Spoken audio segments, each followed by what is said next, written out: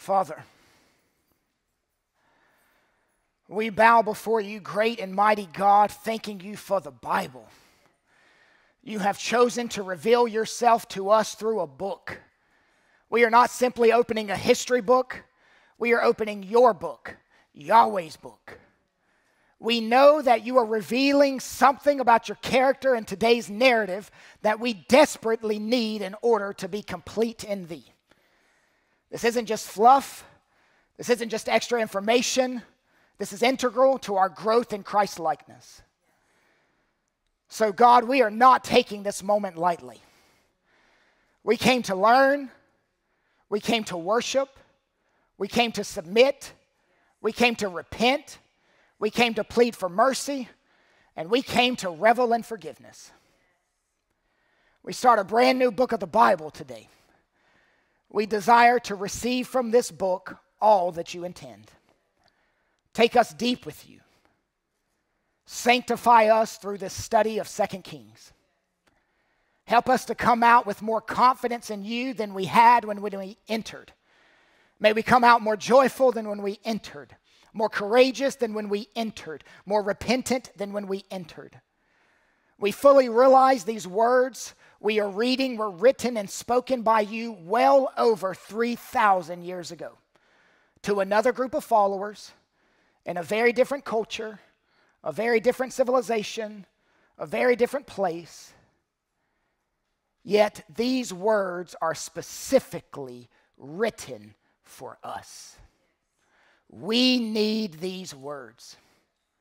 We need these words to invade our souls and bring clarity, to penetrate our hearts and bring comfort, to infiltrate our minds and bring wisdom. You've started a good work in us. We need you to continue that good work this day. There are voids in us that can only be filled with the truth of your blessed character. There are crooked thoughts in us that can only be straightened by your blessed correction. Father, we came to feast. Now please, spread an Old Testament table. This is our corporate plea. Amen. Thud.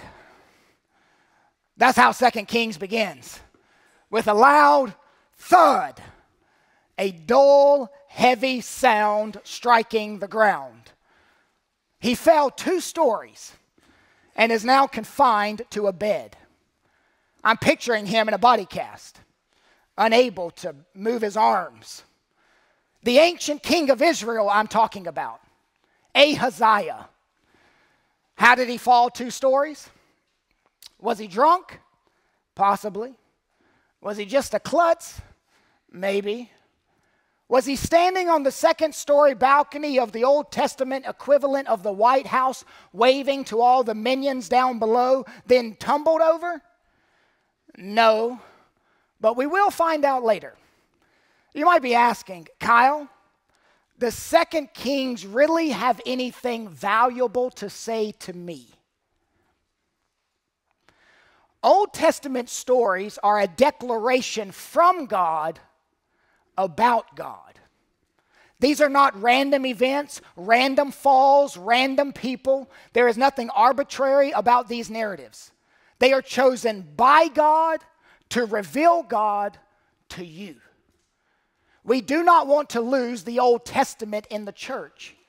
We do not want to preach like God left us with only a pocket New Testament. We alternate between New Testament and Old Testament books at our church because we do not want to neglect 2/3 of our Bible, that 2/3 of God's revelation of himself. 2 Kings has not always been 2 kings. It was just kings.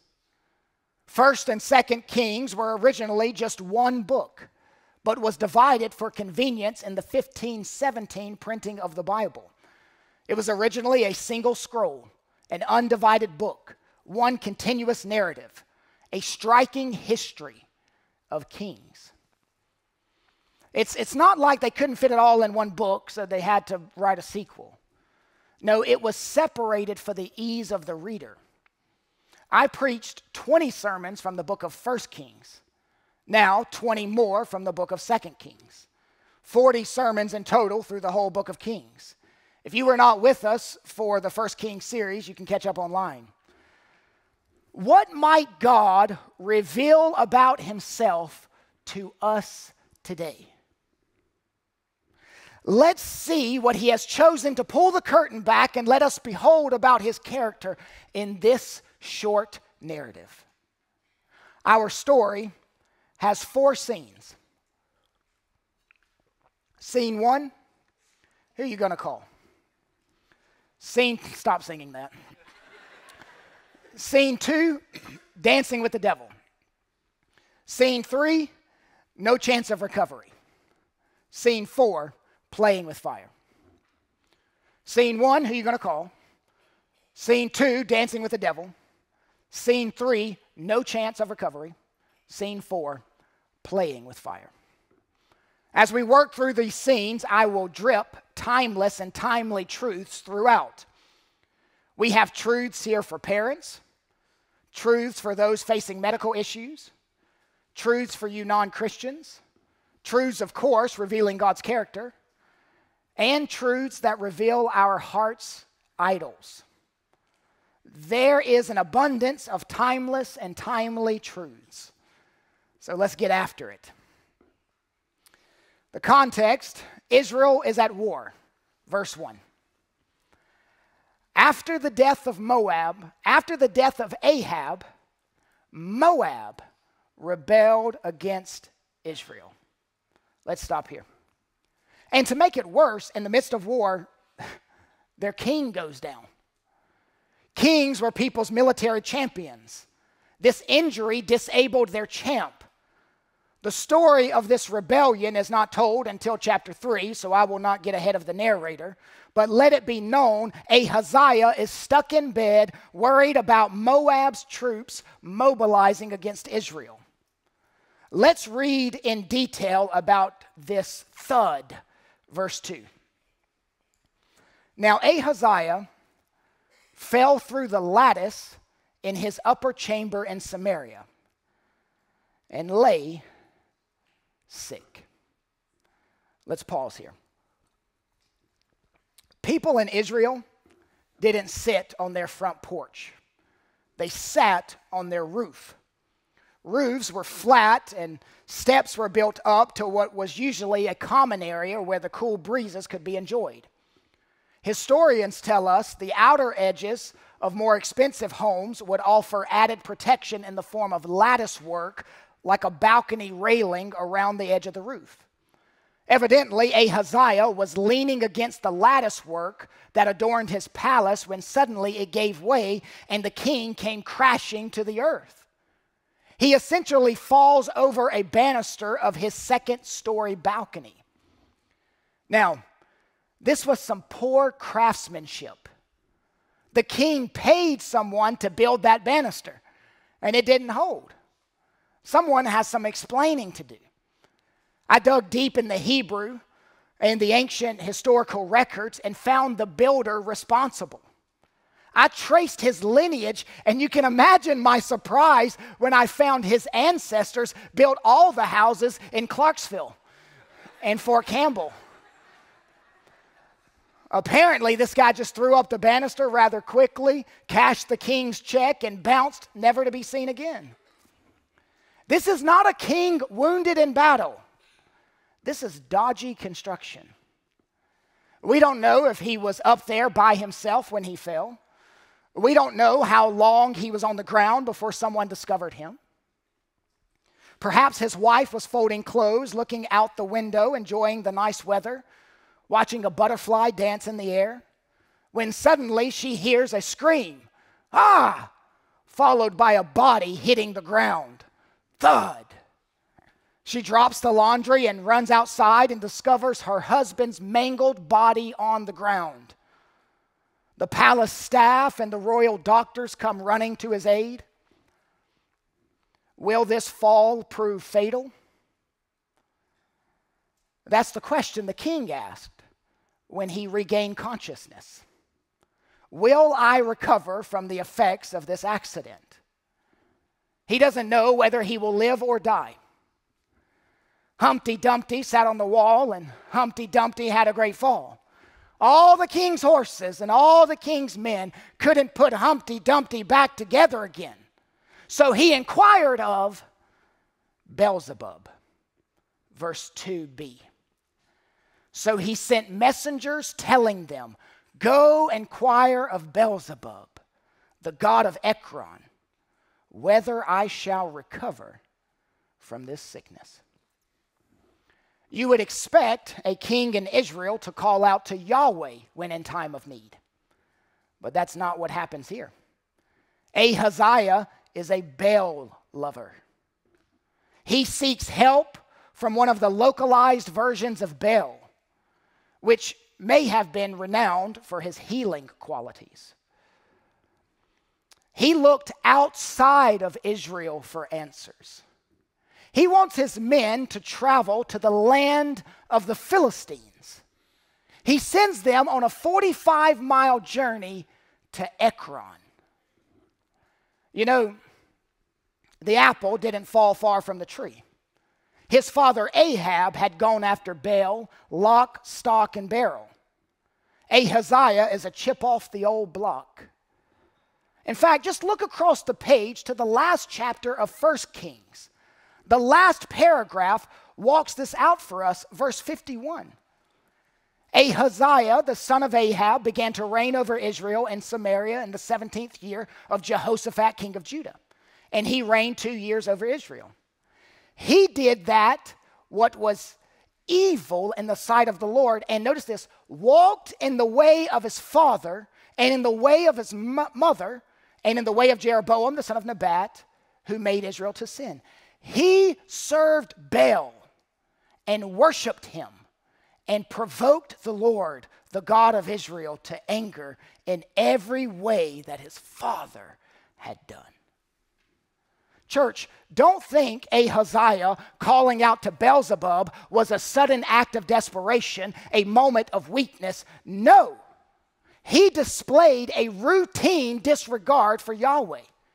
In a moment of crisis, he called out to what his soul leaned on, Baal.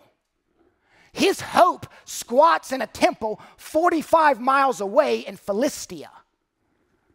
Given an opportunity to break with his idols, Ahaziah desired to cling to them.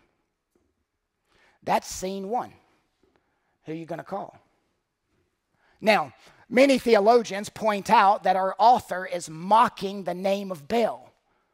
The writer tweaks one letter of his name to deliberately insult the deity. Beelzebul to Beelzebub. It's an intentional corruption. He's mocking Baal, expressing scorn. He intends to tarnish his reputation. He calls him Beelzebub, which means, with that slight change, the Lord of flies. This grammar is designed to denigrate the God and show how useless he is. It's a purposeful insult, a slap in the face. The story is communicating to Ahaziah and to us this timeless and timely truth. When you are staring your own mortality in the face, it's no time to go chasing after a mute and powerless God. When you are staring your own mortality in the face, it's no time to go chasing after a mute and powerless God. Friend, the gods to whom you turn have no ability to heal your sickened soul. They promise life, but deliver death. At the end of your life, who will you trust? Just because you're not in a body cast now, or diagnosed with stage 3 cancer now, or falling off a balcony now, doesn't mean death isn't knocking at your door. You will die. You will die. Whether you are a king or a peasant, May your own mortality sit with you as it is sitting with Ahaziah. Beloved, don't you live as if your brain cells are not dying and your arteries are not turning to chalk and your prostate is not growing cancerous. The fear that gripped the heart of Ahaziah should grip your heart. In 1756, George Whitefield preached to a packed Yorkshire parish. Whitefield announced his text to that massive audience, Hebrews 9:27. It is appointed unto men once to die, and after this, the judgment. He paused, was about to proceed, but was cut off by a wild, curdling shriek from the middle of the crowd. Those in attendance hurried to investigate, and some minutes later returned to tell Whitefield that an immortal soul has been called into eternity. This news was announced to the people. After a few moments, Whitefield again announced his text, it is appointed unto man once to die. Another piercing shriek rose from another part of the crowd. Horror settled over the assembly when they heard a second person had fallen dead. After the turmoil had subsided somewhat, Mr. Whitefield indicated his intention of proceeding with the service. He did so, doubtless announcing his text again to the assembly. It is appointed unto man once to die. May you listen as someone who has been awakened to the reality of their impending death. Ahaziah's own mortality has arrested his soul. Timeless and timely truth number 2. When you overlook God in time of need, it is an affront to his godness. When you overlook God in time of need, it is an affront to his godness.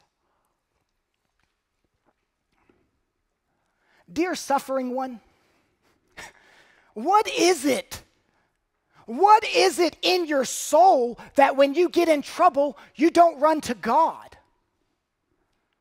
Why does despair send you to Ekron? God continued to pursue Ahaziah by sending him trouble. That fall was God's messenger. God has afflicted some of you with health issues or with marriage issues or with work issues or with finance issues. Why is it not leading you to pursue God? It's not that Ahaziah is not broken. He's broken physically, he's broken emotionally, but he's still not broken spiritually. There are tears, but no tears of repentance. Maybe the reason you are not running to God is because you are not one of his. In a sense, this passage is calling you, Christian, to trust God through medical care. We will all end up lying on our backs looking up to the ceiling. Trust the Savior who holds power over death. I like the way one man wrote nearly 200 years ago. He said, sickness in old age is a divine trial to wean men from the world and ripen them for eternity. Whom will you seek? That's the question. Scene 1, who are you going to call? Scene 2, dancing with the devil. Ahaziah cannot even stand, but he chooses to dance with the devil. That's what awaits him in Ekron. God has a zero tolerance policy against contacting the spirit world for information. God alone has retained the sole privilege of knowing and revealing the future. But curious one, if you want to go to Ekron, the devil is happy to set an appointment with you. Did you know that in Matthew 12, Jesus was falsely accused and called Beelzebub? So that means by the time of Jesus, Beelzebub becomes a way to refer to Satan. Ahaziah is consulting the devil himself. Is Ahaziah asking for a prognosis or a healing? Well, probably the former, then the latter. You will run to who you think is in control. That's why you don't run to God. You don't think he's in control.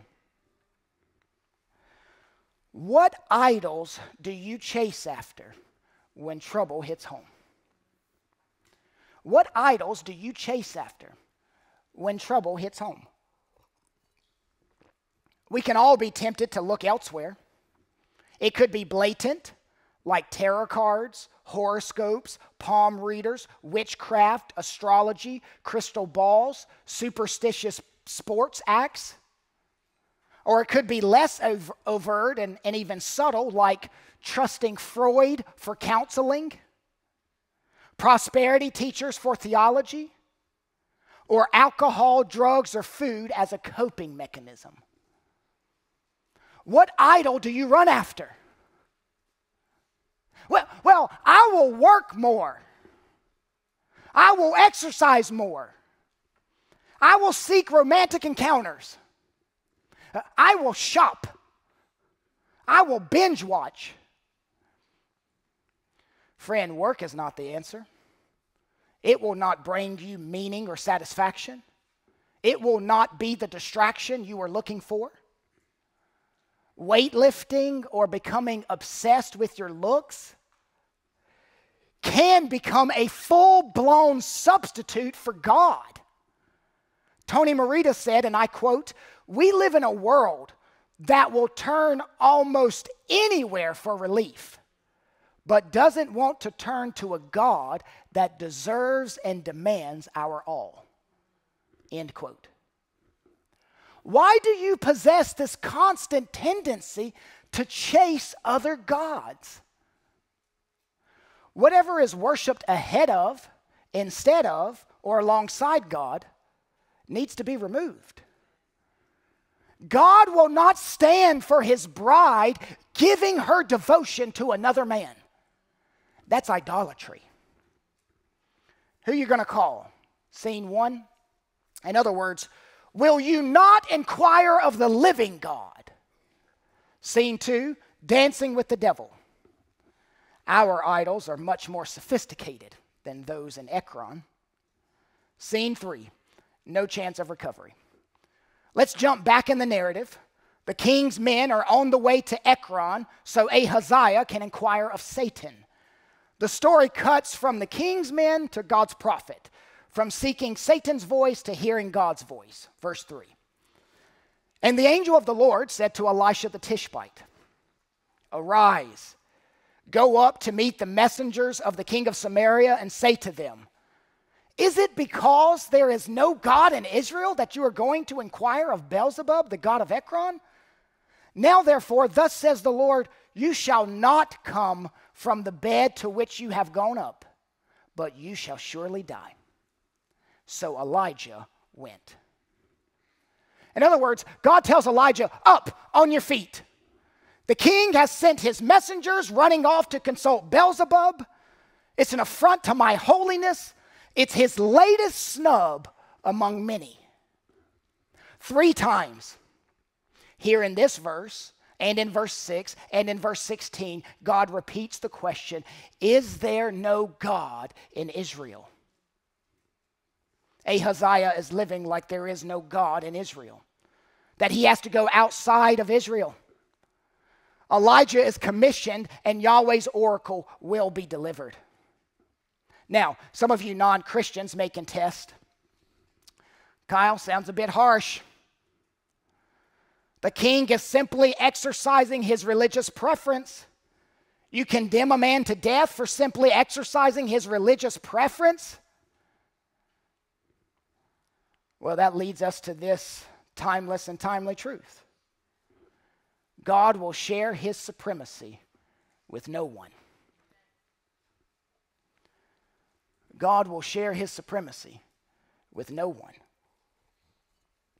He's an intolerant God. He demands exclusive worship. He thunders, that God doesn't have control of life or death. I do.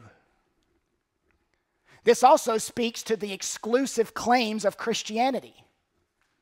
There were not many roads that led to Yahweh. Baal was not one of the many roads that led to God. No, Baal led to hell. The king is rebuked for consulting a foreign god, a non-existent, irrelevant, inadequate god. God will refuse, hear me, God will refuse to compete with any idol for the hearts, minds, and affections of his covenant people. Why should he have to compete for your affection? Verse 5. The messengers returned to the king and said to him, why have you returned? And he said to them, why have you returned? Now, what we have here is something called narrative telescoping. It keeps the narrative moving rapidly. The account of Elijah intercepting the king's men and relaying the oracle is missing. This is not a lapse from the storyteller. It simply quickens the pace of the story. That event happened, but we are not told about it. The narrative hits fast forward, going straight to the puzzled king. The king is shocked that they were back so soon. They must have been riding some fast camels. Verse 6 picks up the lackeys reporting back to the king. And they said to him, there came a man to meet us, and he said to us, go back to the king who sent you and say to him, thus says the Lord. Is it because there is no God in Israel that you are sending to inquire of Beelzebub, the god of Ekron? Therefore you shall not come down from the bed to which you have gone up, but you shall surely die. This is an unwelcomed prognosis. You're not going to get out of the bed that you're in. His worst fears are confirmed. No chance of recovery. He discovered he was looking for wisdom in all the wrong places. These messengers came back having disobeyed the king's orders. They didn't make it to the land of the Philistines. They never got out of the borders of Israel. Notice what happened. Elijah pitted the king's words against God's word. The king told them they were to go to Ekron. God said, turn around and go back to the king right now. Thus says the king, never takes precedence over. Thus says the Lord. They abandoned their original assignment. The king doesn't seem to notice. All his attention goes to identifying who intercepted them and gave them this oracle. Verse 7. He said to them, what kind of man was he who came to meet you and told you these things? They answered him, he wore a garment of hair with a belt of leather about his waist. And Ahaziah said, it is Elijah the Tishbite. Maybe Elijah had become an obscure figure in Israel because these men didn't know his name. They simply described his clothing. And they say it was a wild man, not readily conformed to society. He had a bushy beard, like some of the men at FFC. He was a hairy fella. He had a distinctive leather belt, a quintessential outsider. He was a mountain man. His garb, it looked like one of those Duck Dynasty fellas. Full identification is key for the king. He starts to think he's getting the idea of who this is. This sounds like the prophetic uniform of Elijah. His hunch was correct. Now, he knew Elijah. They didn't know Elijah, but he knew Elijah well. His mother tried to kill Elijah. She put a bounty on his head. Jezebel is still alive, though not mentioned in this passage. Elijah prophesied that she will die and the dogs will lick her blood. That hasn't happened yet. Ahaziah didn't like Elijah talking about his mama like that. Ahaziah knew Elijah prophesied concerning his father's death, and that came to pass exactly as he said. In fact, this chapter opened with Ahab is dead. Ahab is dead. That's a good thing. You may think that is a nasty sentiment, but you must remember that Ahab was the conduit that allowed pagan sewage to engulf Israel. Elijah was at the top of Israel's most wanted list for the entire reign of Ahab. Elijah had already embarrassed the territorial god of Baal. Ahaziah knew the stories of Mount Carmel.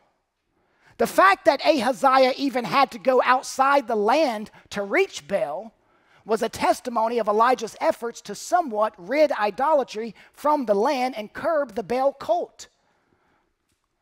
When the king hears of the prophetic uniform and he says, "That's Elijah the Tishbite," I think you are witnessing royal anxiety, a panic attack.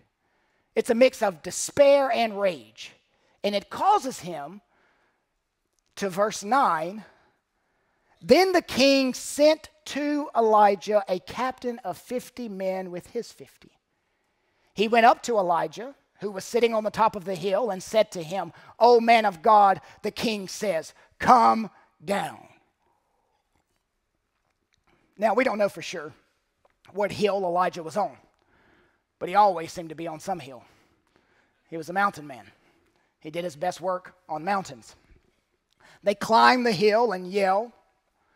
The king says, "Get down right this minute." And church, the king doesn't have friendly intentions. He doesn't want Elijah to come over so he can invite him for dinner. This is flexing his royal military muscle. This is not a polite invitation, but threatening intimidation. He seeks to detain the prophet. He wants to eliminate the prophetic threat.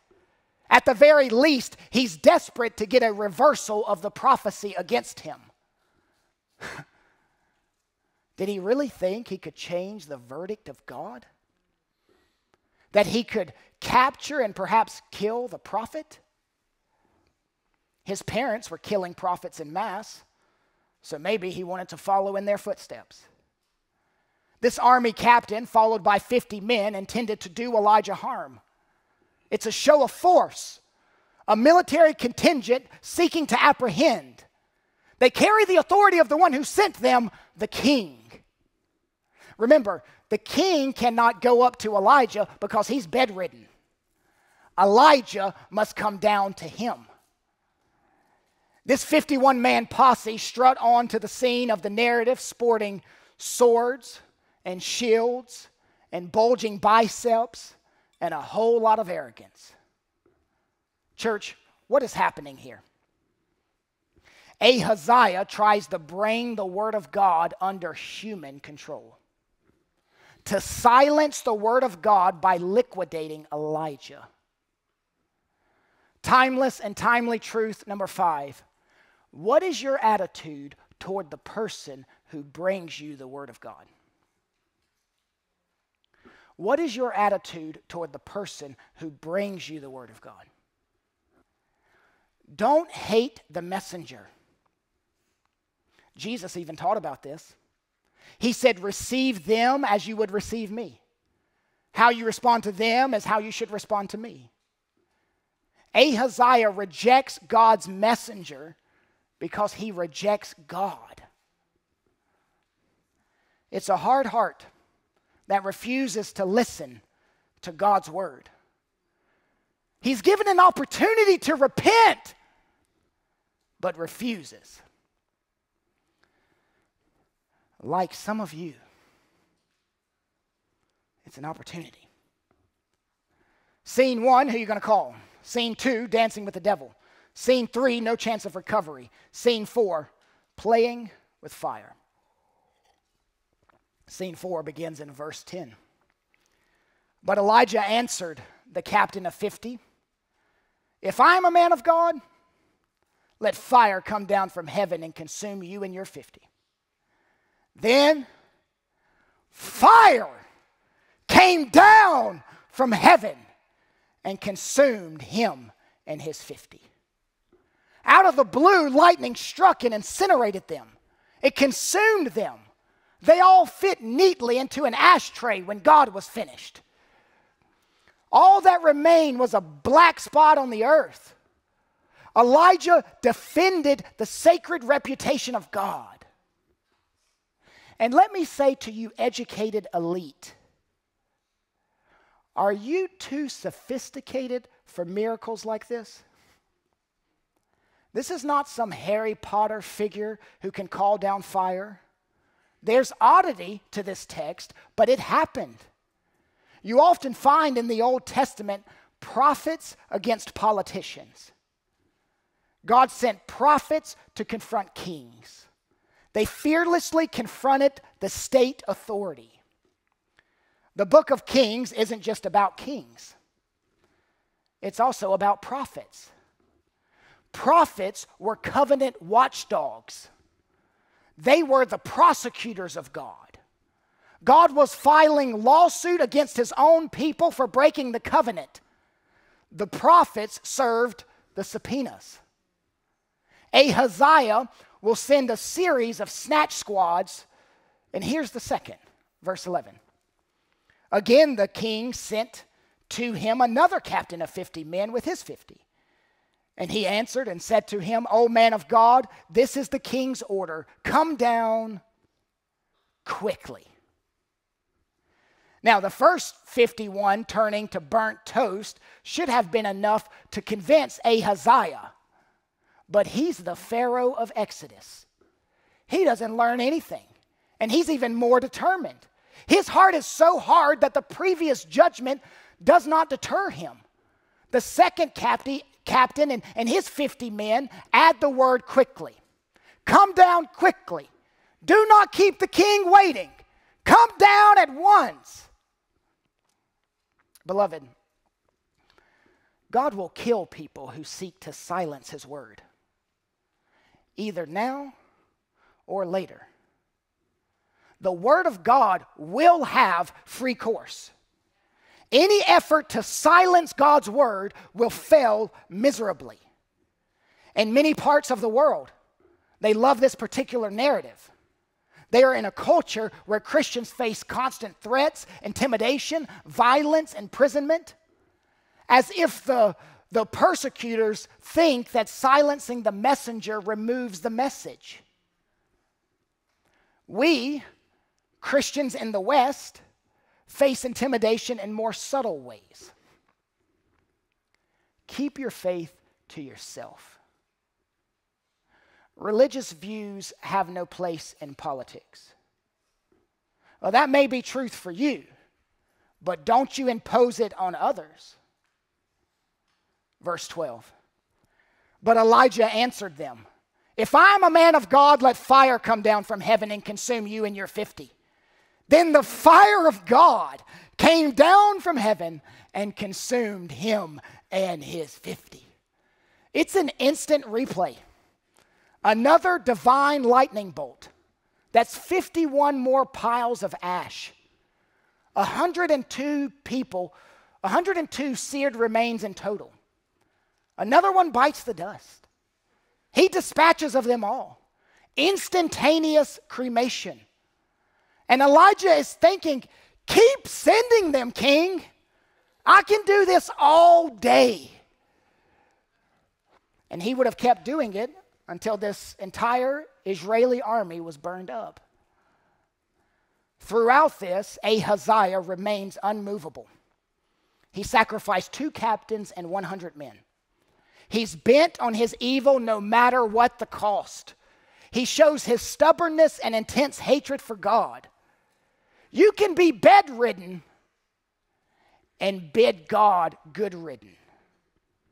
You can be full of sores and still give yourself to sin. He's relentlessly driven to his own destruction.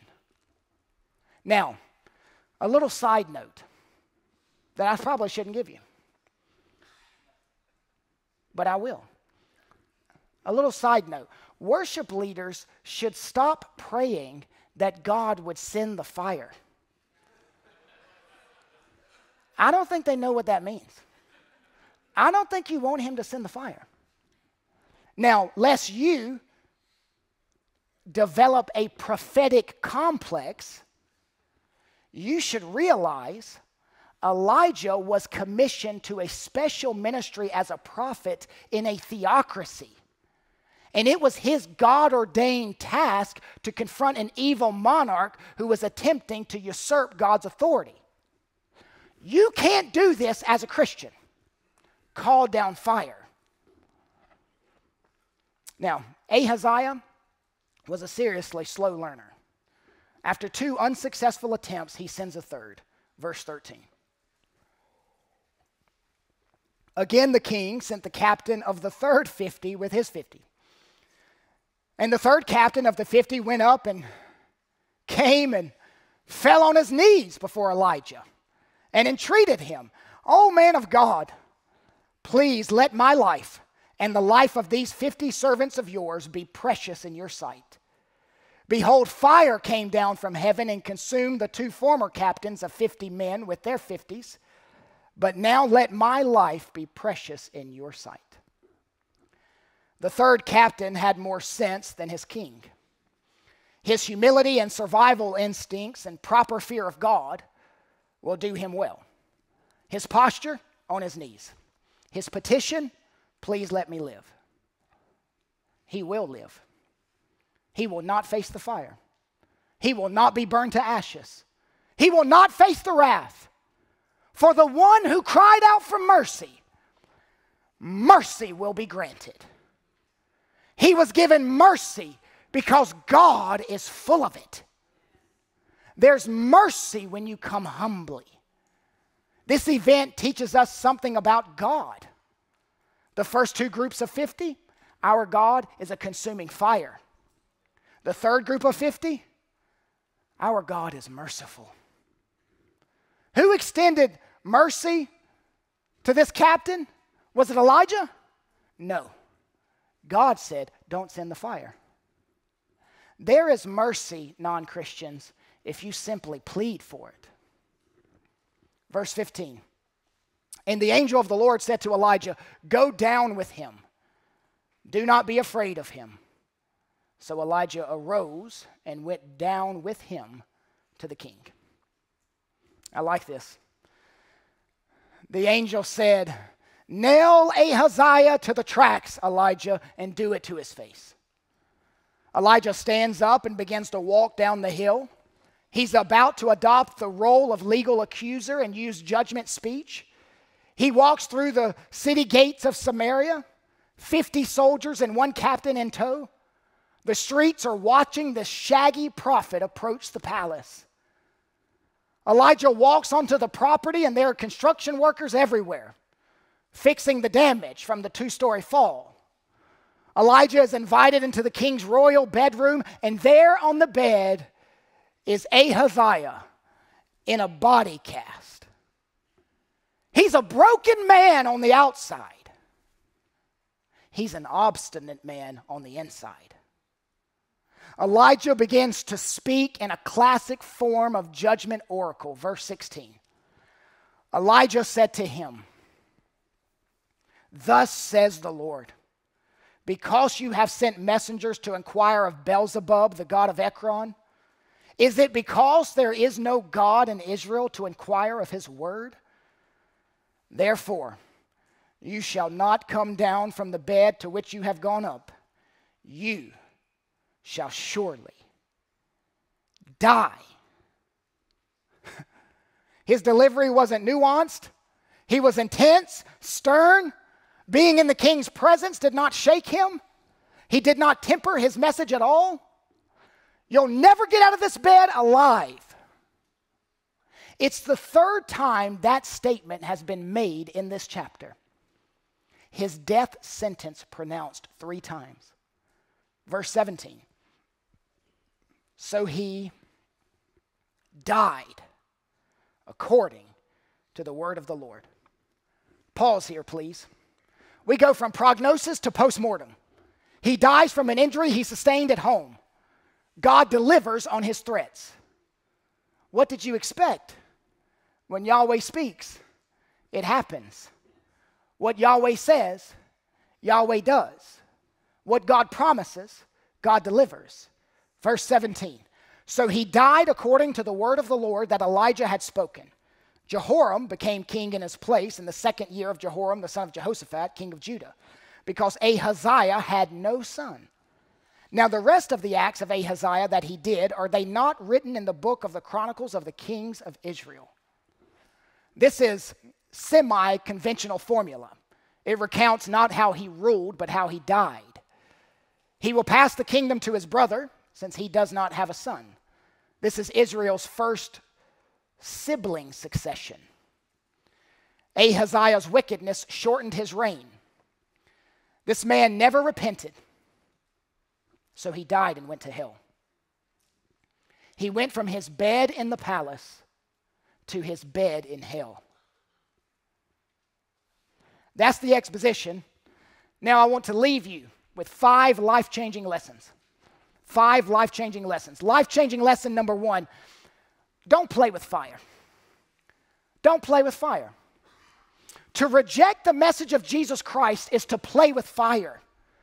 This story in our text will not be the last time that the fire of God falls upon non-believers. The Bible declares that there is coming a day when all those who reject Christ will be cast into an eternal lake of fire. As long as you refuse to call out to God, you are making your bed in hell. This hell in our passage points to the hell Jesus taught about. This hell on earth points to hell in eternity. If you are a Christian, this is your hell. If you are not a Christian, this is your heaven. For the Christian, this is as worse as it gets. For the non-Christian, this is as good as it gets. And I want you to have the correct understanding. Satan doesn't send fire. God does. Satan doesn't rule hell. God does. Satan's wrath doesn't burn you. God's wrath does. And your bleeding heart might wonder if Elijah was wrong to call the fire of God to kill these soldiers. And I respond, well, if it was wrong, it's not like God had to send it. There are other places where men called for fire to come down and consume people, and God didn't send it. In fact, when Jesus entered a Samaritan village centuries later, and that village rejected him, his disciples asked permission to call down fire from heaven and consume all of them. James and John were being personally insulted. They wanted fire. Jesus rebuked them, and God the Father sent no fire. Lest you get the idea that the mean God of the Old Testament is impatient, and the nice God, Jesus of the New Testament, is kind and patient, I will remind you that Jesus will burn his enemies in the end. Matthew 25 teaches us that. Jesus will rain down fire from heaven one day. Dear one, repent of your sin and don't play with fire. Do not say you will repent tomorrow. Tomorrow's repentance is today's unbelief. Ahaziah died an unrepentant man. Will you? The second life-changing lesson. Christian, Jesus faced the fire for you. Christian, Jesus faced the fire for you. The story of Kings will, as Jesus put, bear witness of me. I have not done this text justice until I show you how it bears witness to Christ. I will not face wrath from heaven because Jesus faced that wrath for me. On Calvary, much worse than fire came down upon Christ. All the payment for your sin was poured on him. 2 Kings begins just like 1 Kings began. A sick king confined to his bed. And it all points us to a sinless king confined to a cross. Jesus wasn't Beelzebub, but he defeated Beelzebub and any other form of Satan at the cross. God's wrath rained down on Christ, but he didn't turn to ashes. No, 3 days later, he turned to life. Life-changing lesson number 3. The sick king points to the sick kingdom. The sick king points to the sick kingdom. God himself stands behind this text as its ultimate author. He is the true storyteller. What greater story is he telling? What meta-narrative is being taught in this smaller narrative? It is this: the sick king points to the sick kingdom. It's illustrative of the general decay of the nation. It's a sad commentary on the spiritual state of Israel. Israel, will you be like your king and refuse to listen? Will you face the wrath of God for seeking idols just like he did? Your checkered past looks like his checkered past. Kings is about the decline of the kingdom. Ahaziah's steady decline points to the nation's steady decline. His thud is to mimic their national thud. You might say the nation of Israel was having a heart attack, and Elijah was the defibrillator. The original readers of 2 Kings were already in Babylonian captivity, and they were being pressured to adapt to their idolatrous culture. They were in quite a pressure cooker. 2 Kings calls them to remain faithful when others around them are compromising. Church, from their pagan culture to ours, let's avoid the idols of our day and stay faithful until that day when he returns for us. The fourth life-changing lesson. This passage involves more than seeking God when you are sick. Don't forget, you can seek the true God in the wrong way. This passage involves more than seeking God when you are sick. Don't forget, you can seek the true God in the wrong way. I don't want your Pharisaical heart to leave thinking that if you call out to God after you've fallen from a 2-story building, then you've obeyed this passage. You can, and many do, seek God when troubles arrive. But then forget God when trouble leaves. You can actually never go to Ekron and instead go to God and ask, God, how will this transaction play out? God, who will I marry? God, what does my future hold? And really, you are not seeking him properly. You are seeking him the wrong way, like he is a fortune-telling God. You want him to nurse you back to strength so you can go on living like he doesn't exist. You drift through the holidays without praying or reading the Bible. You act as if your grades are all that matters. And then you run to him only when trouble knocks on your door. God doesn't exist for you. You exist for him. So you need to pray something like this. God, use this trouble. Use this work issue, this marriage issue, this health issue to accomplish all that you desire in my spiritual walk. The final life-changing lesson. Parents, you are training your children how to react when they fall off 2-story balconies. Parents, you are training your children how to react when they fall off 2-story balconies. Hear me. Children will be influenced by their parents. You should absolutely get that from this story.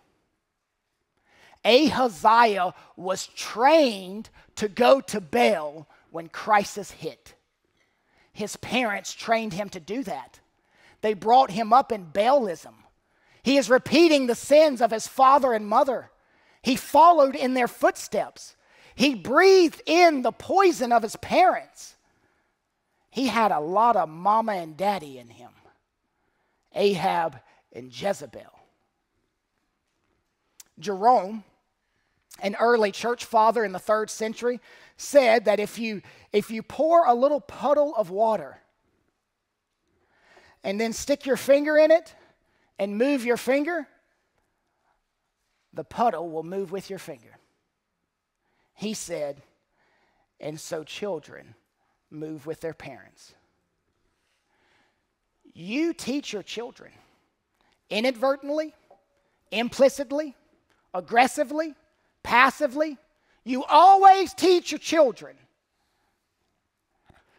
You don't value church membership, they will not value it.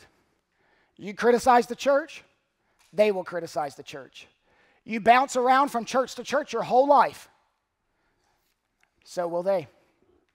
You skip corporate worship because you had a hard week, now they know what to do when they have a hard week. Your child is so good that he's on a travel soccer team, then that dominates your life and takes you away from the covenant community. You are teaching them that their connection to the local church is not near as important as their athletic ability. Family time on the lake is vital for your rejuvenation. Instead, teach your children the best family time is in corporate worship. Let us train our children to walk with God while living in Babylon.